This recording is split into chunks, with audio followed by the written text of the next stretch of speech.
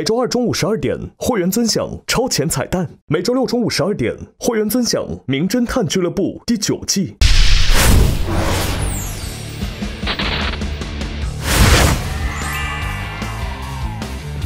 逻辑缜密，善推理，脑洞大开，破谜题。欢迎来到大侦探9会员节目《名侦探俱乐部》，我是主持人小七徐思军。西汇市的盲河边，一场突发的大火后，一具焦尸出现在垃圾堆当中。根据现场遗留的物件，可以判断死者叫甄大绿，身份是一名律师。而与此同时，距离西汇市60公里外的马兰镇，一名独居老者福律被发现自杀于家中。而奇怪的是，案发现场楼下竟然停着焦尸案死者甄大绿的车。1天之内2座城镇2起命案，看似毫不相关的案件究竟有何联系？凶手又会是谁？话不多说，让我们一起进入本期的嘿嘿嘿路透，跟随侦探们为大家一一揭晓。嘿嘿嘿路透。马兰公寓。这一半线都是。这是镇。对。然后你就生活在这个镇上。行。对，这个就是你的本店。好。然后你的营业时间就是7点到12点。7点到12点，中午休息1个小时。哇，这个好可爱，嗦粉塞。然后这个是你的那个照片，就是你自己的手账本嘛。这是福律啊。对，福律。啊。这是这里。哦。然后这个就是他给我做饭。对，给你做饭。在这个正常那个时候他做饭这个。哦。对，然后这个是你看一下。这就是那个网上的风口浪尖的那个是吧？对。甄大绿接手的事务所。然后这个就是那些完整的一些文献。然后这个是你当时不是他太痛苦了嘛，他要自杀之后。过激行为就是他要自杀了是吧？对，他要自杀了，所以你就问他，然后他就跟你说马上可以打。哇哦。然后这个呢，就有一个你和你姐姐的一个视频。对，然后后面就是姐姐就是蓉的脸。这个主要就是讲你和蓉的情感。给他过生日是吧？对，过生日。好。OK。好。欢迎来到马兰镇。这个就是我们早上风暴的时候看到的真的车。通过这个车牌，就是468，至少这个他自己开的车，所以我们就觉得他早上还没有死。然后这是报刊亭。对，这是我们的报刊亭。就是这个上面就写了我们每周3要帮福律带的东西，然后就比如说帮福律洗菜地，然后帮福律把他的东西送到集会室，然后帮他带上头水，然后他喜欢补高一点的。我感觉这块板只给福律一个人办事啊。对，只给他一个人办事，因为他是一个独居老人，行动不太便，所以我们就是想要去来帮助他完成一些他想要做的事情。工具箱，这个工具箱呢就是这些东西，然后。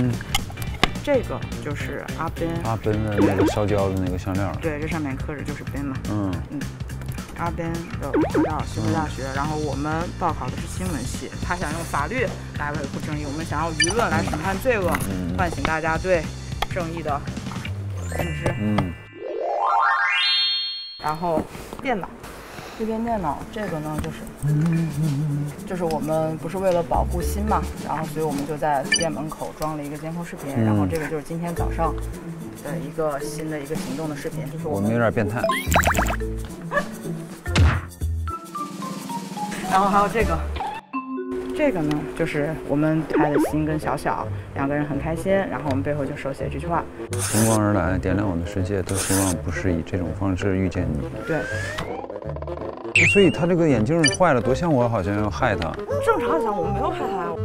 然后还有这个，就是说我们在他的家里面翻拍的《我会永远盯着你》，然后我们就写的当年没有被阿奔报仇，那么我现在绝对不能让心情受害。对，这个其实我们的一个杀机。现在是这样子的，何老师呢就先是在那个西汇市那边，他把那边的相关的人。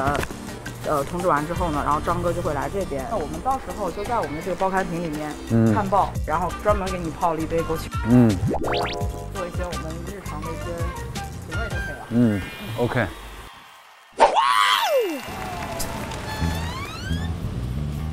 们设定是好美啊！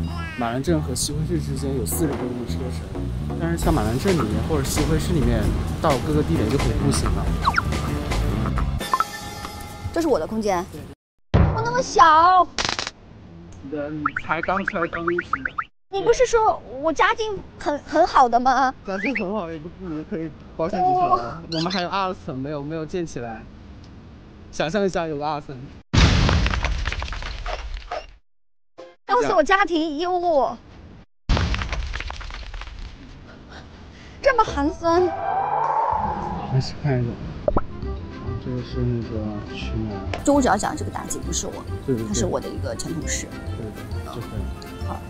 这个白色小人渣。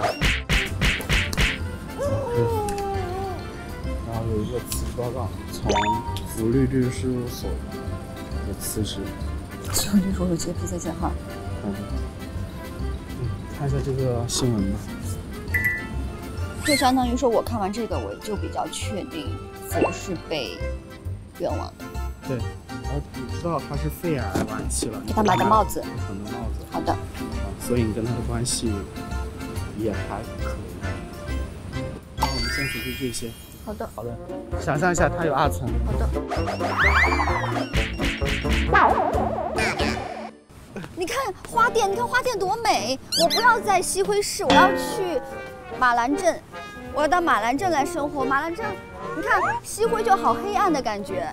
对对对，它只是一个很黑暗的城市。然后到马兰镇就觉得哇，就是鲜花很浪漫。我为什么不能在一个鲜花盛开的地方呢？是有诗情的女人。荣耀登场，就绝对不会败诉。我不要有诗情，我要很浪漫。哦，这里就是我们的马兰镇哦这一块。哇塞，这个就是我们的我的花店。新花。哎呦，真好看。行，我们来看一下线索。先是有一些我们的立牌，是关于咱们的这个亲子主题的花店。然后呢，这是他跟每一次你跟他交互的时候会有一个点心盒啊，点心盒里面有很多，他每次来激励和鼓励你的纸条，你都把它留下来。然后这个是当年这个案件结束之后有一个起诉书的回执，然后呢，可以告诉他们当时发生这个事情是什么样的。OK。这个就是弗兰的 OK， 好，有一个证物。这是弗兰对你有一封阐述的信。比如说不是他。对，就大概的意思。好，反正不是他，说你长得特别像他的女儿。因为他女儿其实小的时候就早逝了嘛。所以就跟你做了一个说明。好的。OK， 然后等会儿开场的时候可能需要一束花，你挑一下看看你选。我要，我是绿裙子。这个可以吗？啊，可以啊，可以啊。这个是吗？好，那我们到时候开场就用这个了。拿一盆呢？不是，就是一束啊，一束。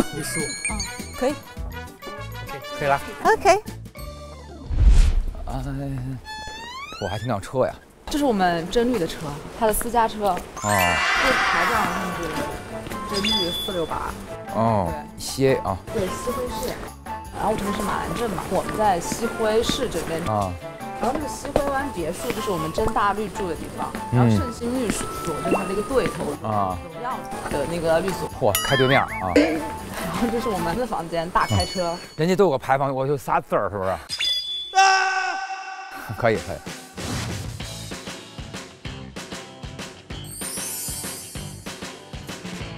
这是我们今天案发当天和这个昨天的一个行程。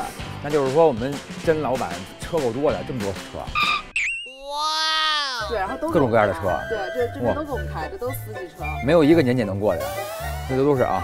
对，然后我们自己的是这辆，每次是从车库，然后就停好之后，然后就会开自己的车回家，然后买芒果。对，行。然后这个就是给我们的那些买芒果的这些信，来1斤芒果啊。写这么写在明面上啊，有内鬼抓出来啊，只不过字儿小啊。郑鑫律师找到了东西和线和光的东西。第二点啊，明白。对，然后这是我们的阿香。阿香啊，对，我变成女的就长得像谁呀？我想想，哦，像谁呀？然后没事，好。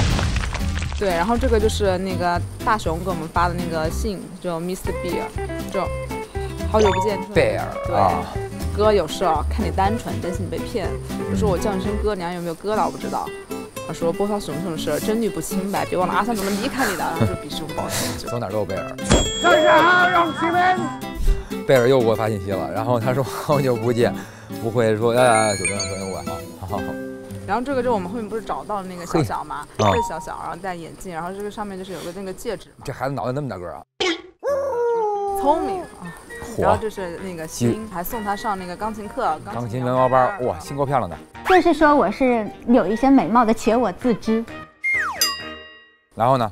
然后这是那个婚戒嘛，就是跟那个孩子那个脖子上的那个戒指是一样的。啊，婚戒啊，哦，这就是一纯没有钻石的戒指哈。啊，好，真棒，没有东西了。对。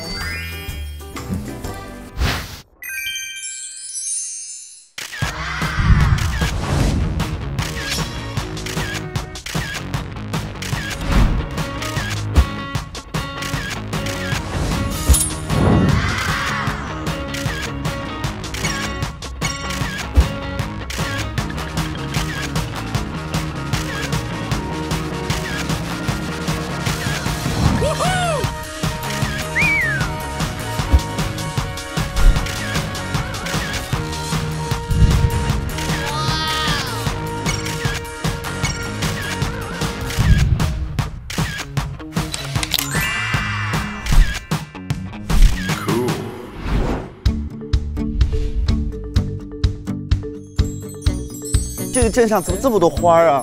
很漂亮哎。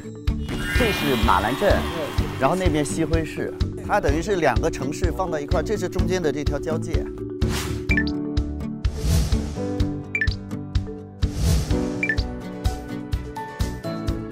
这是黑黑侦探社。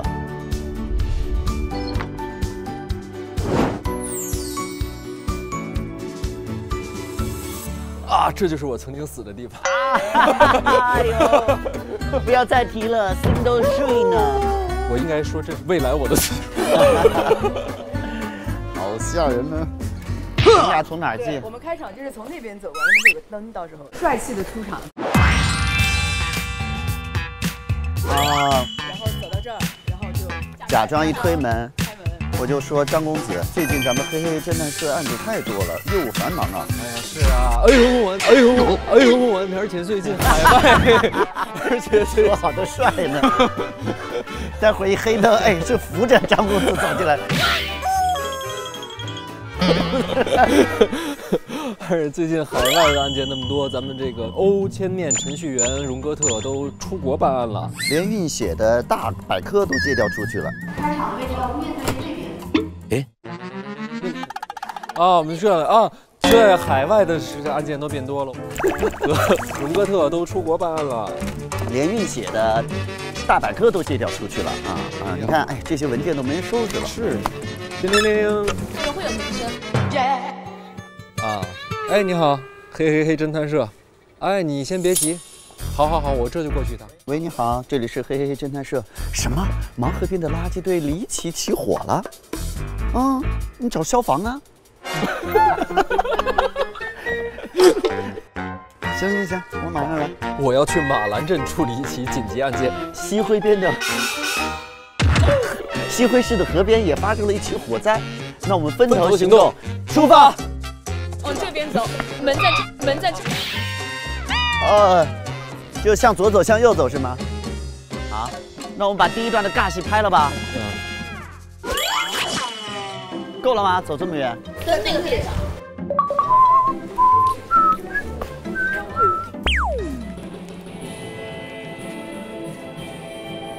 还有 BGM。我还是更喜欢柯南一点。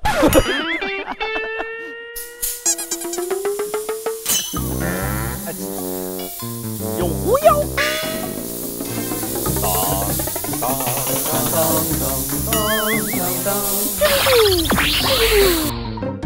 走吧。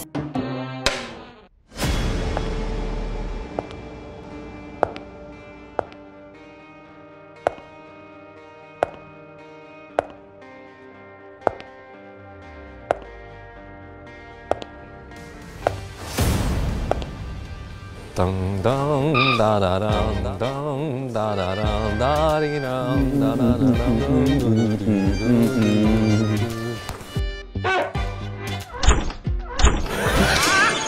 我们应该等 BGM 收了再推门。再来一遍。那我们直接推门进吧。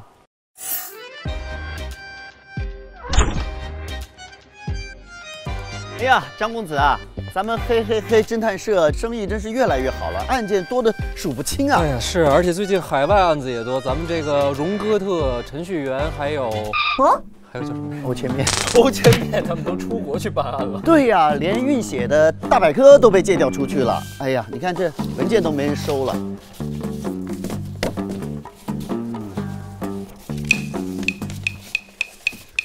哎，怎么还没有来电话？不是说案子很多？哎来了，喂，您好，哎，嘿嘿嘿侦探社，哦，你先别急啊，我这就过去处理一下。什么？盲河边的垃圾堆离奇起火了？好嘞啊，我马上就到。我得去马兰镇处理一个紧急案件。西辉市的盲河边也有一起火灾，找消防啊。那我也得去管一管。那我们就分头行动，出发啊！不，分头行动，我们分头行动，出发。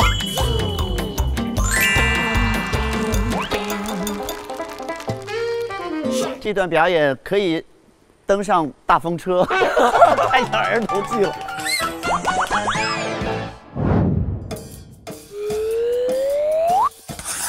哇，第100期，对，这一期是第100期，100期了，囧哥，100期了，天哪，不敢想象，100期了，哇塞，好快啊！ 印象中，我看的第1期是你们在一个电影院里面，那个是超前企划。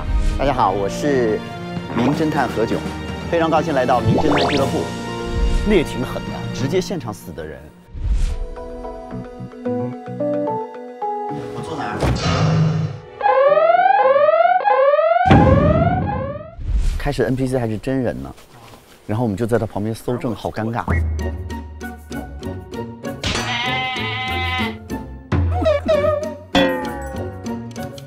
但真的第1期是一个校花，特别精彩。我们一直录到第1轮介绍个人的身份啊，然后那个录完了之后说基调完全不对，因为没见过死人，你知道吗？就所有人都好沉痛。我是他的哥哥，特别好沉痛，就说我们不是这样的节目，不要那么沉痛。结果后面画风完全变，对，后面就开始说顺口溜了。嘿。 糟糕，怎么办？魔法怎么失灵了？哎呀！第1期的时候好像只有60多分钟，现在回看第1季的话，就觉得案子都好简单，好简单，而且好短。现在1期不到5个小时搞不完。现在拿一个第1季水平的案子给我们录，剪出来半小时。就是你。第1轮人物介绍就是你。 第1季你参加过吗？参加过，我就没去过第2季。第1季我没有参加过。你从第2季来的？是第2季。他第1季那个案子就很厉害，就是他不是他还是第1次，你记得吗？是一个婚礼，好像是吧？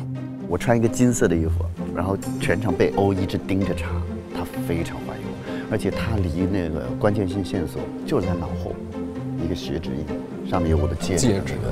他的戒指印了一个血印，一个福字在衣柜里面。这上面没有，我已经擦干净了。所有人都盯着那个衣柜，那个福字就在那，但没有特别明显，不然就死翘翘。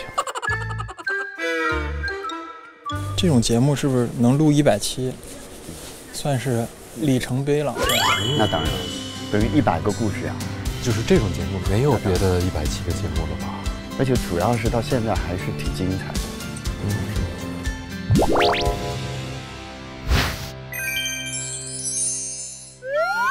这真人破案的人。我觉得好看的。这要是凶手，要是嫌疑人的话，特别像能藏点东西，特别狠。今天早上让我们俩出场啊，是鬼怪。我说不会像若云带着他的小手办吧？若云双跟了走了，跟在旁边。这车打开过了哈，打开过。一会儿开一下这个车，算一下从这儿到西会市，2分钟会损失多少钱啊？我刚刚特别逗，我搜证的时候，一会儿搜的在这儿，一会儿搜的在这儿，我开始还演说，我现在有60公里，我要穿越来了，帮我来一个那个接一下，我就咻跳，然后到这边换他。后来来回跑了3趟之后，我说我直接穿墙了，我真累死了。我先去案发现场看看，60公里。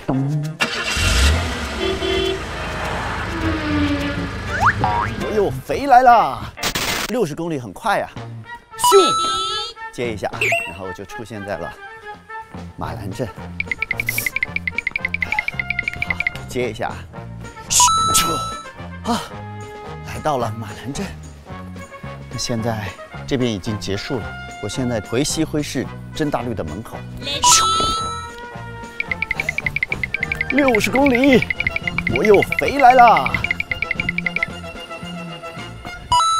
好，现在回到了甄家的门口，我又得去那边了，是吗？行，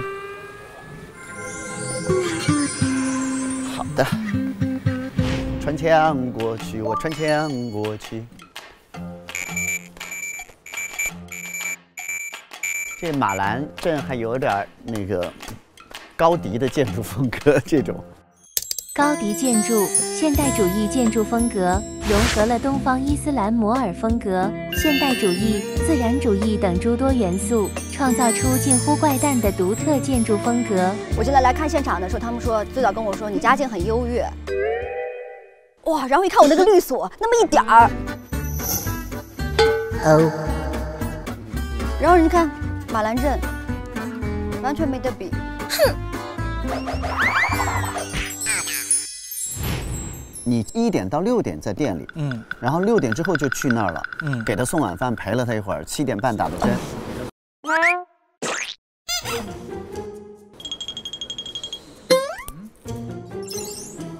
你要不要拿厚点的盖啊？你这个也太薄了。我就从他那儿床上找了一个，我给你找一个。没有，没有吗？不可能，我给你找一个。这得弄一个那种什么护膝的那个热的那个。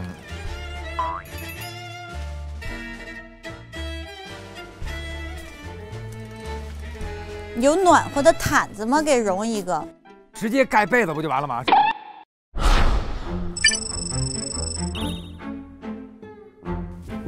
你就直接盖被子不就完了吗？是不是这样？这样是不是就更对一些？别，这有点夸张了。直接闷，然后再藏里头呢。别，这有点夸张了。干什么？没事没事。吴昕，你觉得这个可以吧？可以。哎，你那被可以。可以。我盖一被子，没事吧？没事，现在在拍那边讨论呢，不好看啊？不是拍出来不好看，没事，现在他们在拍，他们讨论，没人拍我们，用不着咱们。先弄着吧。现在没人拍我们。对，你就当这是个大裙子嘛。我谢谢你。来，我跟你一起。对，你们俩一起。你就不尴尬了。对，你们俩一起。缺钙。年纪大了以后没有就穿少了。没有这个我不是这个我非常懂，因为我就一直膝盖疼，就是因为冻着了。对，果然是老年大侦探了，马上到老年了，主要是老年侦探。再过2年交流的都是这种，说有什么新的药物，都带着老花镜。一聊起来果然是可以提供一些东西。对。人家年轻人说啊啥也不懂。对，说降血压那药你那什么牌的？降血压那个。是探案的时候还挺精神，一到下边分享去，你那降血压什么牌的？刚才你说人家血压都上来了，不是吃点黑芝麻吧？这补。鱼油得吃，朋友们。鱼油必须得吃。鱼油补啥？鱼油疏通血管，增保护视力，那个改善睡眠都有。我觉得就是因为我吃素，所以我觉得钙也是个问题。不，那你最开始吃素的时候，就是也不饿吗？不饿，我都吃，你吃的很饱呀。你还是可以吃自己喜欢吃的东西。然后饮料你喝吗？饮料我喝，我喝。人说吃素，你们喝不喝饮料？不是这种，不是。你倒挺幽默。我因为他说完饮料之后，我一直琢磨是不是有鸡汤类的什么饮料，是不是炖的什么的。你真健谈呐！人家吃，立马找开话题。那饮料你喝吧。哎呦，笑死！那要说你睡觉时吹虫子，你会生气吗？那必须得生气了。有一虫子飞嘴里。我为什么会吃虫子呢？你睡着觉，然后突然间飞过一虫子，不小心飞进去了。就不吃素的也生气，我就说这一个，说恨自己，大家不知道是恨自己还是说自己怎么了，也恨自己，张着嘴睡觉干嘛呀？把嘴闭上，然后戴着口罩睡。其实吃肉也是小时候我妈妈告诉我多吃点肉。对，那东北的肯定。我们东北从小都说使劲吃肉，使劲吃，对，长得好。有点酱啊，来那大馒头直接蘸那个，哇，东北那酱实在太靠谱了，哇，那个蘸拌一切，那个味儿重啊。哎，人家在那聊案情，我们这儿开始茶话会。那也可以，没事，我们这个会员版。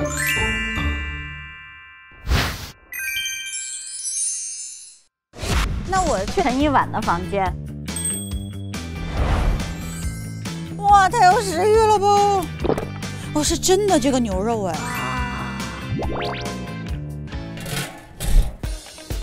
哎，风在哪儿？就这点东西吗？不会吧？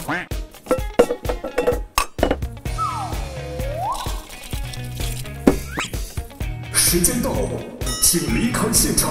啊，这么点东西。你找到东西多吗？今天？这边东西还挺多的。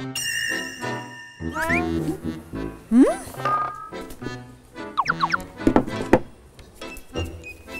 完了，是不是没找全啊？没搜过瘾呢。我没有了。你的东西很少是吗？少到我有点怀疑你了都。怀疑我？我还怀疑你呢。啥也没有啊！你这儿也啥也没有啊！我那儿有好多码子呢。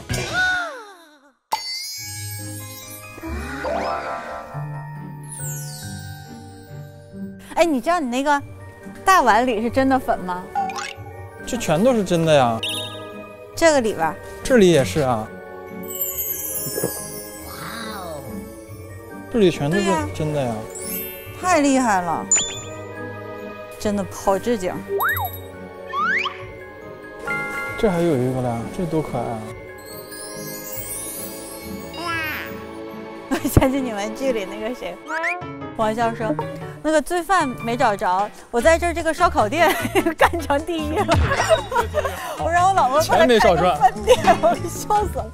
那边说，我这都第5家了，再换的话，我要被警察盯上了。对，太好笑了。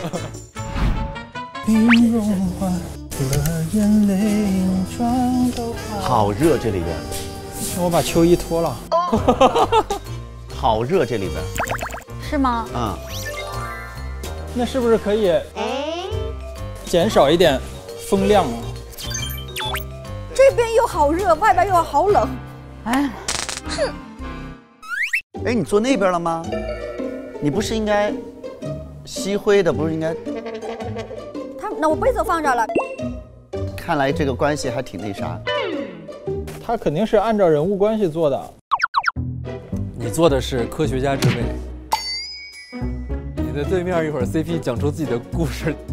准备好了吗？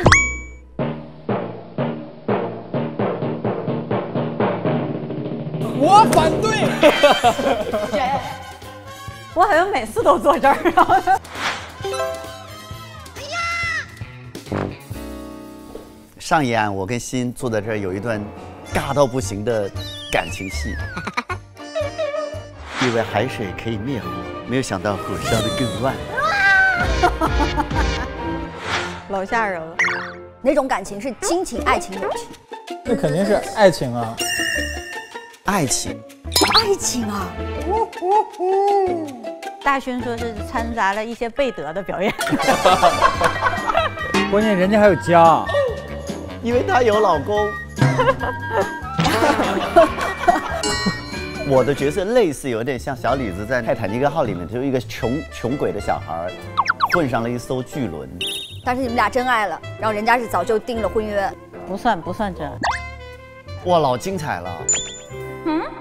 他是一个杀手，接单去杀人。哦，这是我接的第一单杀异性。结果你爱上了你要杀的对象。哇哦！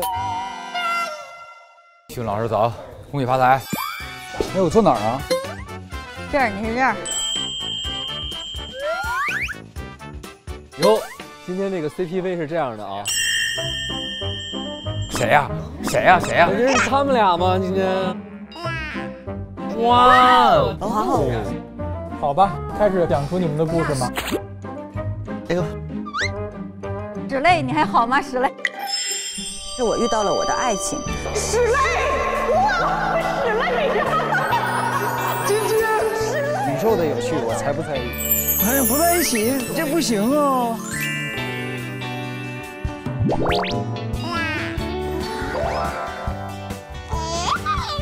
所以只要有爱情线就这样做，是不是？不知道啊，反正这个位置相对来说是有点这个。对，那边仨一般都是看热闹嘛，这边是磕的是吧？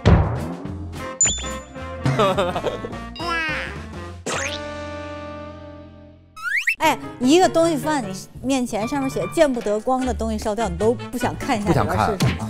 我非常喜欢这个人物角色，这跟我特别像。哥们儿就是一仗义。对，我觉得他人设就是这样的。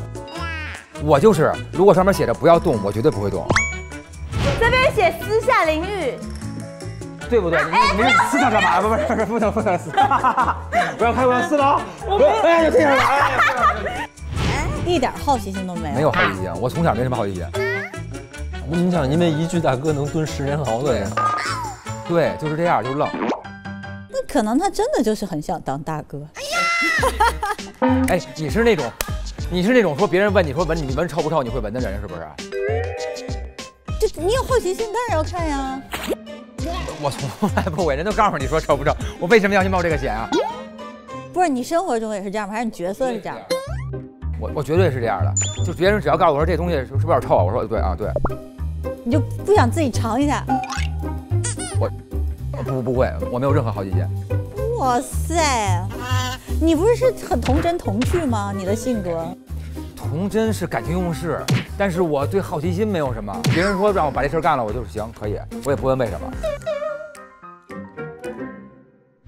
命案背后原来还隐匿着一场职场性侵和恶意诬告的事件，而经过案件调查，多年前的真相终于重见天日。但是跨城命案勾连而起的谜团尚未解开，嫌疑人千丝万缕的联系又织出了怎样的一张大网？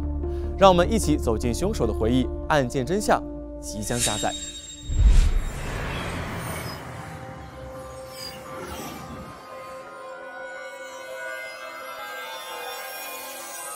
没错，我就是本案的凶手之一，辛晴。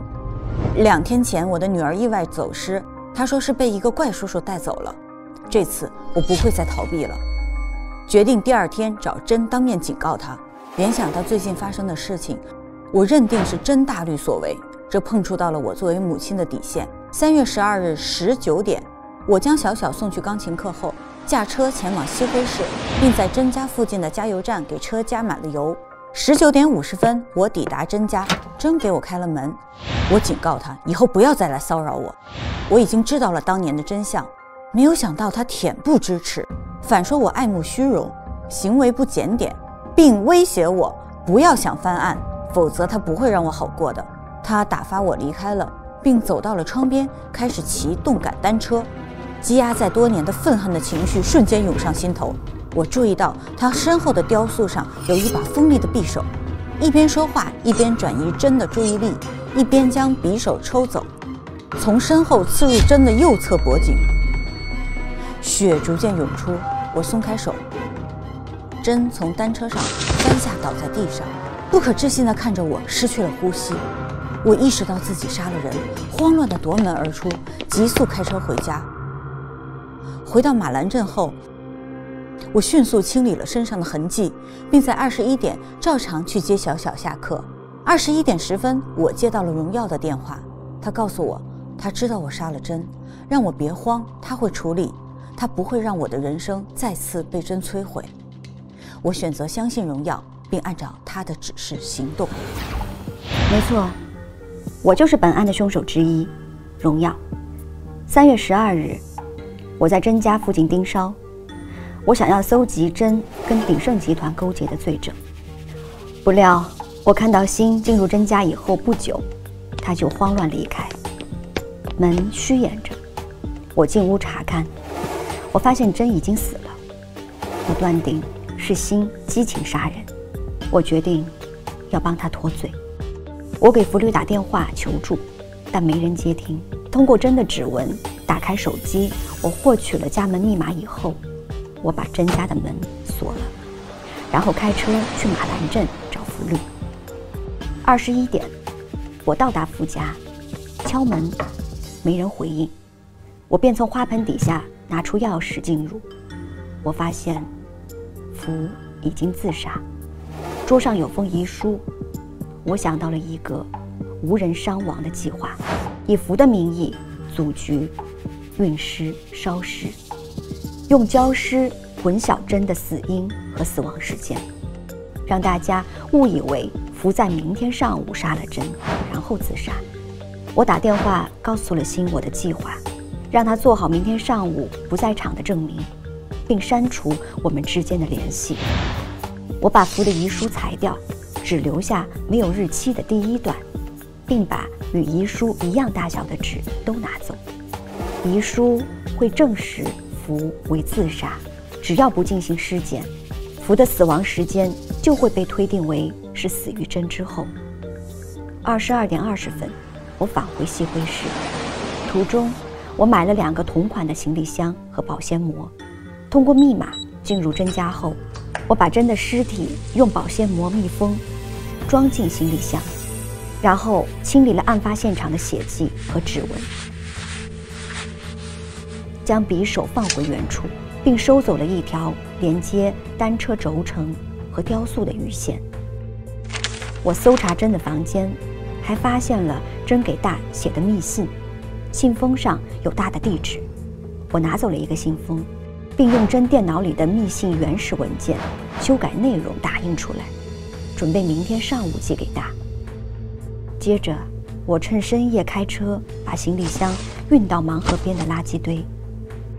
我还通过电脑缓存视频发现真每天都还要开早会，于是3月13日早上8点，我步行到达真家，利用 AI 换脸软件开了早会。会议结束以后，我把同款行李箱放进后备箱，开着真的车前往马兰镇。9点，我把车停在福的公寓楼下，进入福家。我拿出真的雪茄点燃，把燃尽的雪茄烟头扔进烟灰缸，证明真来过福家。我用福的手机下单，将信快递给大，然后给勋和自己发送了任务短信。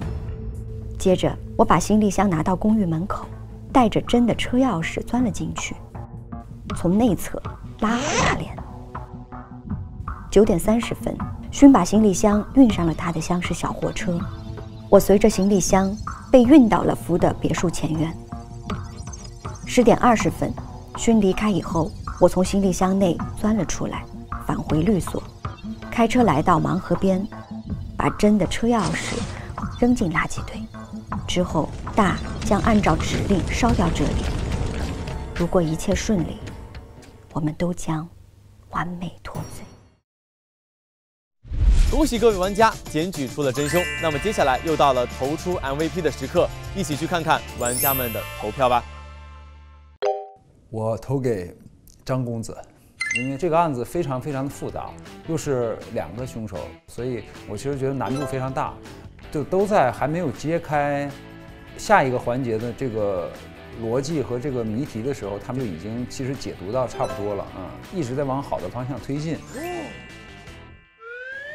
哎呀，今天的 MVP 这2位侦探都非常的优秀，对所有的蛛丝马迹的任何一点点的小的线索都抓住不放。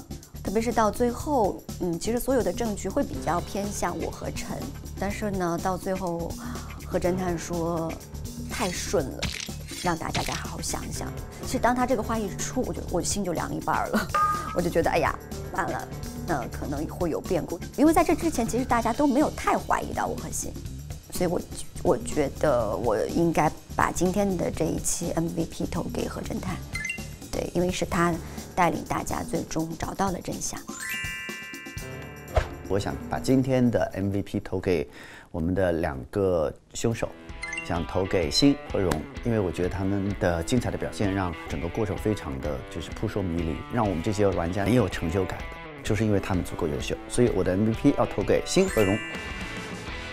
MVP 啊，我觉得应该投给荣耀，因为我觉得他玩得很好，一直追求自己想要的正义，虽然外表很好看，但是还是一样很努力。然后遇到了不公平的事情，也敢于发声。我觉得这个是无论是哪个时代，女性都应该朝这个方向吧。我觉得是一个积极有正能量的方向。对，我想投荣。因为从剧情的角度来说，他做了非常多的事情。我先天性的假设是先有动机后有计划，而没有去考虑这个临时起意的可能。他很多的东西是玩法是在藏，因为我看不到任何蛛丝马迹，到最后完全没有考虑他的可能性，甚至是中间有一度我一直在攻击欣的时候，他就特别稳得住。今天要给 MVP 的话，杨蓉女士啊。其实她这个角色还是挺难演的，因为她要记很多的时间点，还要不露声色。大家都已经锁到陈了，就玩命全锁她，拿她来百搭，都没有说让蓉去搭这些。我觉得她今天她非常胜任这个 MVP 啊，非常棒。我会投给亲爱的蓉蓉，我觉得她今天真的很棒，因为说实话，她的那个线更复杂。然后他要隐藏的东西更多，要对抗的东西更多。但是我在整个的过程中发现，其实他一直在试图把这个东西给它混淆，然后开了很多的这个思路。我觉得其实蓉今天表现真的很好。在我的概念当中，我们是要为法律服务的，是为正义服务的，我就要做一个绝对性的。进屋看见真把福给杀死之后，他要有一个理由去杀死真。那我也没有，我不会去杀他的，我会用我正义的手法。他都把一个人杀死了，这人跟你报警啊，对吧？就是到目前为止，我还会觉得说福自己干的，甚至福是真的是自杀的。你现在比较怀疑的是？就是谁比较有可能进那儿的吧？进那儿是吗？对，进第一现场。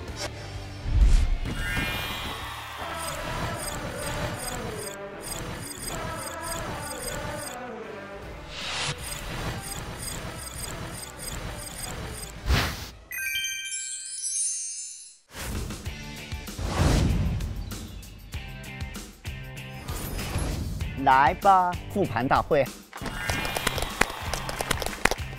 今天最后何侦探说：“哎呀，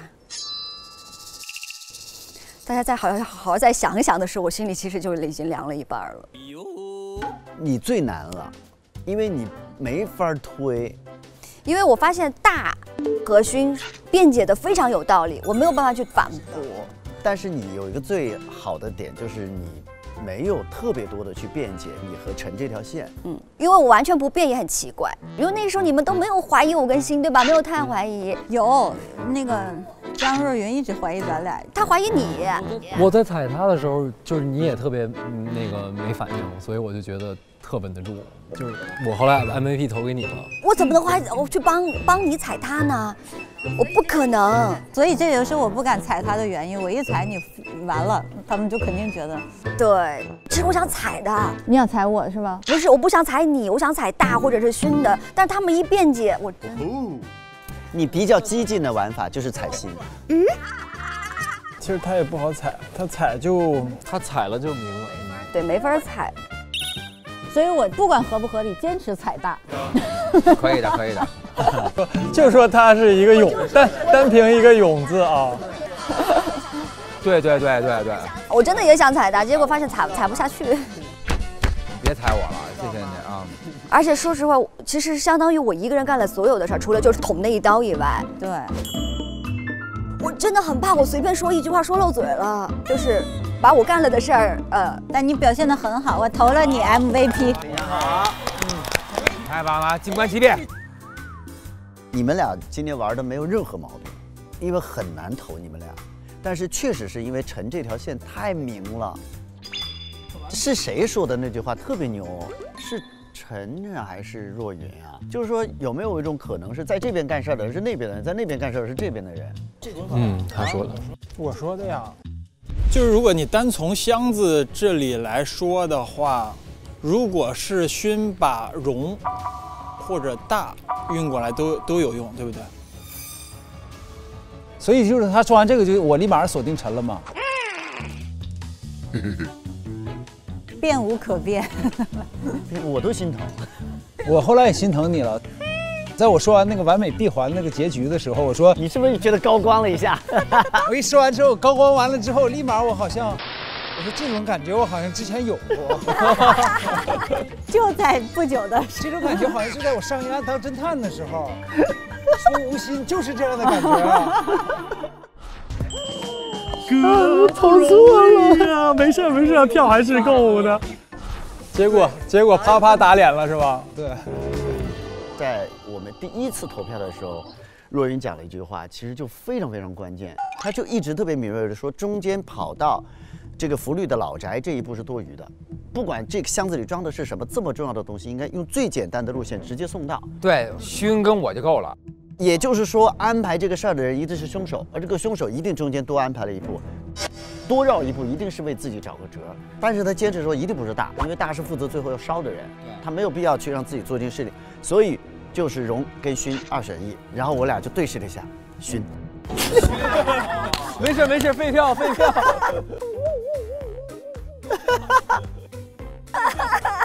当你们投完票出来之后，说这件事儿，说我可能是带一个空箱子去，因为这样我就不用送了，我实际上我就没有拎箱子这件事儿。对，就根本没有箱子这件事儿，就等于尸体一直在那屋呢嘛。然后我觉得说的特别有道理啊，对的，我记得，我觉得我说是不是真的是我呀？我就说的特别有道理。今天为什么最后能够险胜啊？首先我觉得两个就是凶手玩的没有一点毛病，因为这个案其实不好赢的。然后呢，还有一点，我觉得勋跟大他们的扛住了，解释特别合理。对，特别是大说的那2个点，一个就是他好不容易找到女儿，他现在就想守在她身边啊。对啊，他有防备之心，但是没有杀他的心。对，因为我坐完牢了，刚出来看见闺女了，然后又要进去啊，特别有效。还有一点就是你把自己放在最后一步是没有必要的。对，这个点确实是。勋其实开始我怀疑他，就是因为他那个时间点做到，我就觉得怎么都不合理。因为他如果在那个时间点早就死了，后面用自杀他来着补的话，我就觉得，因为那会儿就觉得一定是他发现的，是陈发现的自杀嘛。所以后面我花了好长时间来怀疑他是不是那个时间点上撒谎了。后来发现其实那个东西它有一个操作的过程。勋中有一句说的特别就让我就坚信他那个不可能撒谎，因为就是8点是人家的习惯。又不是我给他编的时间点，是，而且他6点回家，你晚上他在家的时候，你不知道他啥时候出去，所以你这个时间点是不能撒谎。对，最后其实为什么投不下去荣是凶手，就是因为我觉得荣绝对没有机会按密码进去，然后穿过整个那么长的屋子不被他发现，然后还能很快的找到那个凶器，直接把他给干了，我觉得不合理，因为他跟真的关系其实并不交好。真看到他一定会防备的，他们一直是对家嘛。对家啊。但反而心是曾经真一直黏着他，心是有可能能进门的，甚至能跟他聊。心是一个绝世大美女。就是说我是有一些美貌的，且我自知。想进哪个男生的门都没有人会关门的，对，他想进就能进去，但是最后这个确实是对小是不是？怎么能这么冲动？没事，我进去了，你把接走，正好随了你的意。别去。哎，我真的，我觉得今天跟那个若云配合特爽。你俩好细啊，真的。对，你们俩真的细的呀，就是所有可能性都要把它，对，都要梳理一遍，梳理到底。所有可能性都挂在我身上。到最后变成你。可以，魏老师可厉害了，最后都已经他是百搭了，然后最后他还说真的吗？你们再想一想。但是我是觉得跟若云一起配合，就是真的是很有安全感。我有的时候我会在乎很多的细节，但是若云是一个特别能够抓住重点的人，而且其实在几个大的转折点上，就是方向非常准确，直击要害，然后就跟着凶手投了。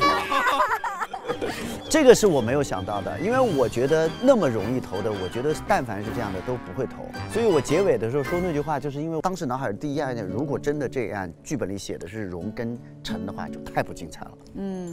我是这么想的，是因为我觉得我们一定有什么东西漏了，但又讨论太多了。若云在过程最后一讨的时候，多次想把视线拉向心，我坚决的不可能，对，他没有时间，是的，他回不去。他没有帮手，他的帮手在这边，他也在这边，怎么办呀？真的是。是的。但我最后把心排出去了，就是还是因为我坚持陈的那个假设的话，就是先有动机，然后再设计这个方案嘛。我认为是陈，就是因为我坚信这个。但是如果坚信这个，就我不得不把心排掉，因为如果我发现，如果心去找这个真聊天的话，他会把车落在集会室。对，所以就没有办法再往新的身上想了。所以只有把陈摘出去才有可能。对。在这边我们要特别感谢一下那个欧千面程序员、荣格特和大百科对我们本案的大力支持。没有你们时不时的发点信息来呀，发个传真来，发个邮件来，我们也没有办法破案。远程技术支持啊，对，远程帮助了一下，尤其是欧千面呀，哇，这个是对，而且今天这一案最重要的是它的所有的信息点是陆续揭晓的，所以大家的推理只能根据这个节奏，但是依然没有太跑偏，真的是。这个第100案，我觉得还是有东西的，有点东西。有双侦探还双凶，两位侦探也非常精彩，真的。那是绝对的。哎，这里怎么有个红盒子呀？哇，不会打开之后是出来个小丑吧？哎呀，那我们打开来看看吧。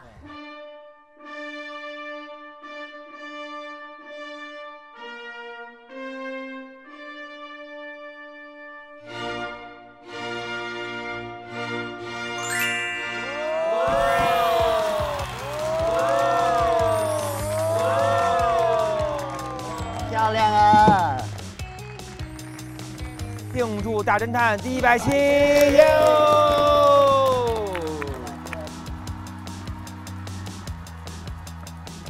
不容易，不容易。不但是这个大侦探的100期，也是我们跟大家走过的这个9季的快9年的这个欢乐的时光，对吧？是。而且我觉得其实也没有什么特别算是个节点吧，因为我觉得100期对我们来说其实刚开始。对，也是刚开始啊。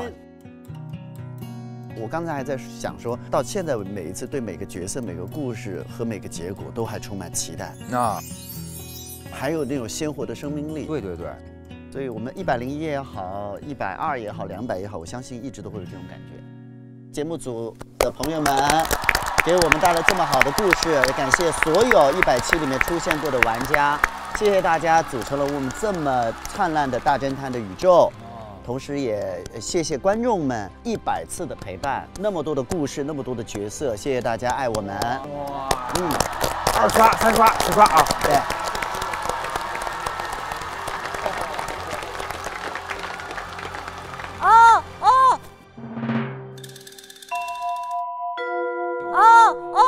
快看！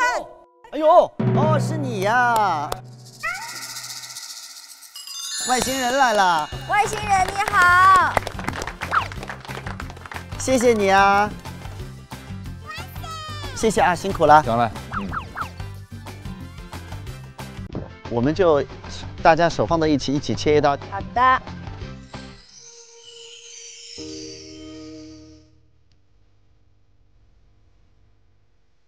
好，来。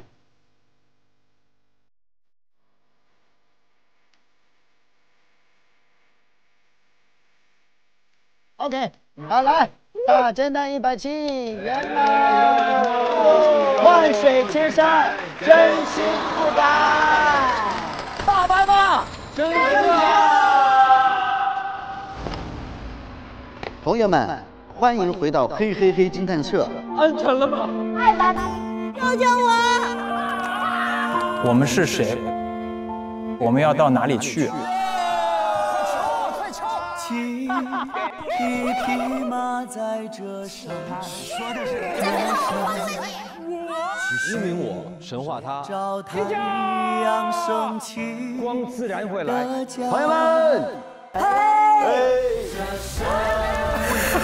蝶飞飞，蝶追追。站下，手上何如故？我们是侦探啊！请满怀希望的活下去。就是这个木偶，爸爸不伤心，等你回来。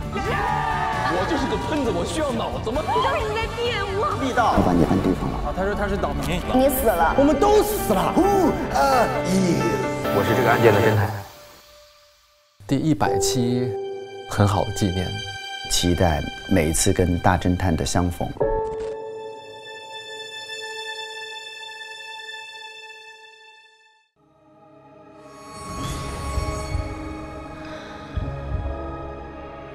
世界本浑浊，最爱同歌，人人有话说，你们呢？美丽的花皆腹黑的果，洁白的沙手暗藏穿梭，嫌疑人或无辜者在面具之下对错善恶随时调换角色。